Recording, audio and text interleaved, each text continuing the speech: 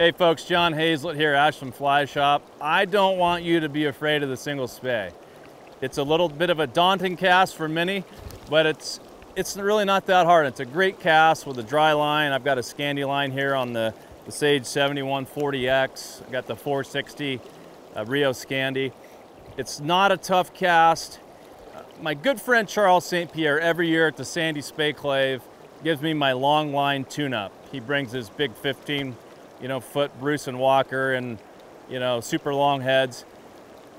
I've taken what he's shown me and compacted it down into a stroke that I just call kind of the long line cast or the tournament style. It might have another name, I don't know, but that's what I call it.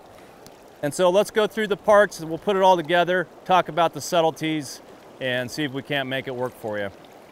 So first thing, I'm going to point my feet at my target, and then I'm going to rotate my hips downstream to my hang down.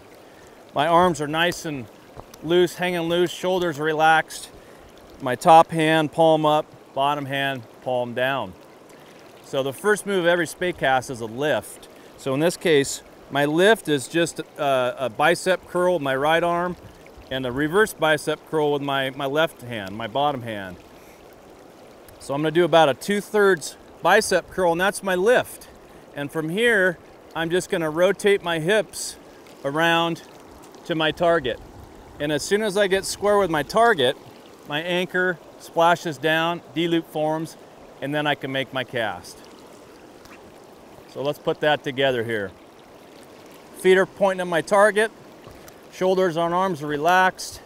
Here's my lift, nice slow lift, rotate, boom. There's my Single Spey. Pretty simple, not a lot of moving parts.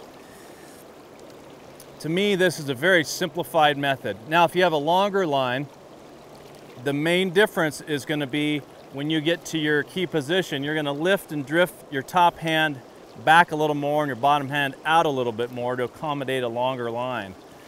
And so that would look a little more like this. Here's my lift.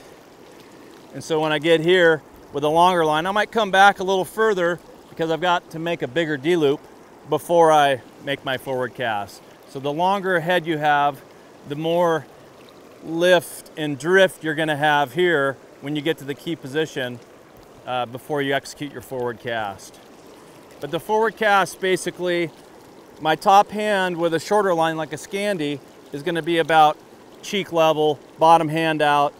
My forward cast is going to look like this. My bottom hand is going to pull down on a curve towards my belt.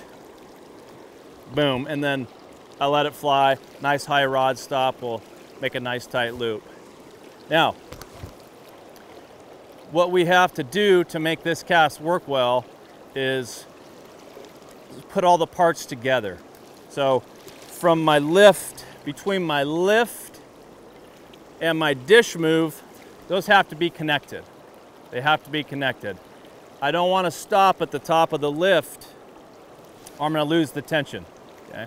I want to stay connected throughout the cast. So I'm going to lift slow, and as I start my dish, I'm going to maintain that speed until I'm about, my rod tip is about even with my target, and that's about when your line comes out of the water.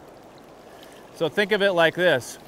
Let's say I'm going 1 mile per hour. So here's my lift, 1 mile per hour. And when I get about here is when my line releases, and that's when I apply the power. I slightly accelerate to make my D-loop. And one thing that helps that a lot is when my bottom hand comes out. So I'm going slow, slow, slow, and then boom, right here. As soon as that bottom hand comes out, that accelerates my rod tip, which places my anchor down, forms my D-loop, and then I make that forward cast.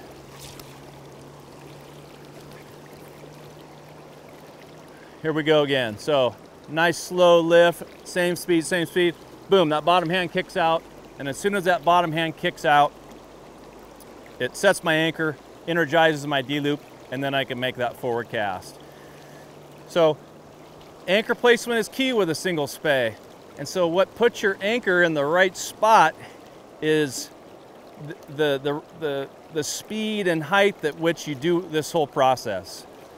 And so depending on the length of your rod, the length of the head of your line, you have to experiment a little bit to dial it in. And the depth you're wading is a variable. If you have any kind of tip on, there's a lot of variables, so you have to experiment a little bit on your own to dial that in. I've got just a straight dry line here with a short, scandy head, so it's pretty easy to get out of the water and make it work.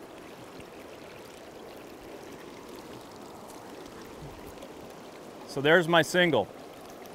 So I'm going real slow, slow, slow. As the rod comes around towards the target, when the rod tip gets about right here, which is where I'm aiming, that's when my line releases. So you kind of have to, in some ways, anticipate the release point.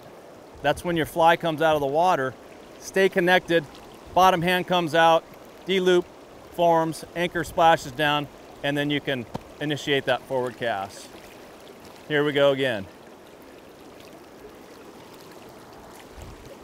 Okay, so if you use these steps, feet are pointed at the target, hips are rotated downstream, shoulders are loose, hands, arms relaxed, 2/3 bicep curl, stay on this plane, bottom hand comes out, everything's set, forward cast goes.